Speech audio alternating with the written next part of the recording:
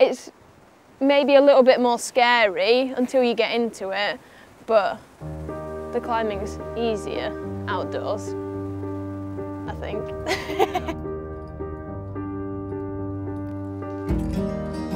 Mum and Dad were into climbing, walking and scrambling in Wales, Scotland, the Lakes, Peak District, and then Mum got back into indoor climbing, and then so we started going indoors lots when I was about 8, and then got into competitions and everything.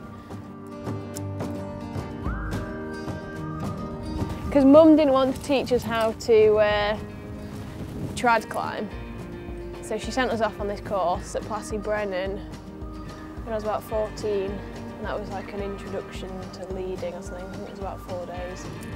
Oh, chalk. We'd climb in pairs and then we'd have an instructor, and they were sort of hung next to you whilst you were going, so it was really good because it wouldn't be as scary. I went to Traumatic for one day. Some days we went up into the mountains a bit more. The route I remember doing was One Step in the Clouds. That was really good. I was really proud of doing that at the time. Yeah, and it's just really good. Like, we had a laugh with our instructor, and definitely wasn't like being in school. It was good. I mean, up to that point, we'd always seconded multi-pitch routes and just stuff that's damaged. Perfect. I also thought I'd like put my wires in and then just sort of like leave them in the crack. I wouldn't actually pull them in, so I'd just like hook them in. And then he was like, no, you need to like proper pull it down. That's like the main thing that I remember from that course. So now I'm always like, ah!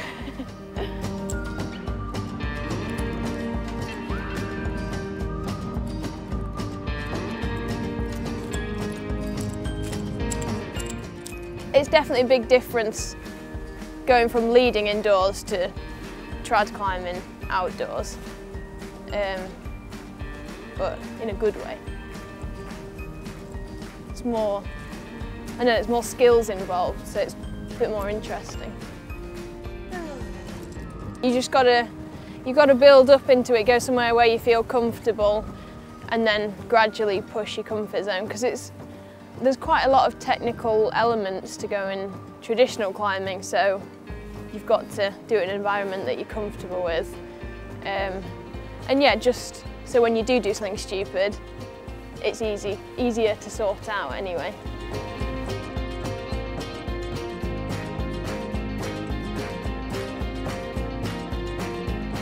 You'd do stupid things like forget your belay plate, and then you get to the top, and it was okay because someone could run around and give you your belay plate. Or I think one of the first trad routes I did, I put a wire in and then just left my whole set of wires on the ledge and then carried on. Then I was like, oh no.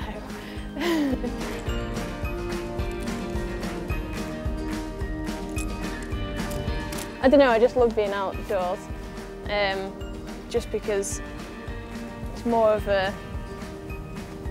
an adventure sort of. Even if you just stay in locally, you know, you still got to take all your stuff with you, and it's still, you always seem to have like a little mission or a little epic or something throughout the day.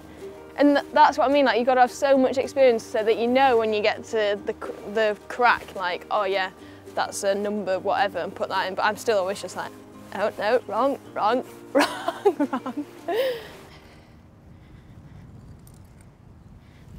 My advice to people that were, you know, wanting to get into trad climbing and starting is just to go out and do lots and lots of easy stuff. You learn so much from doing that.